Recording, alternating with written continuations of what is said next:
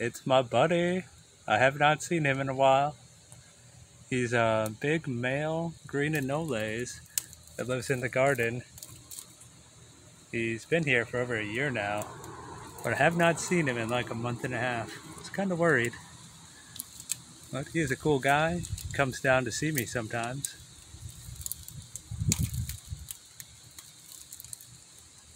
Just lives his life.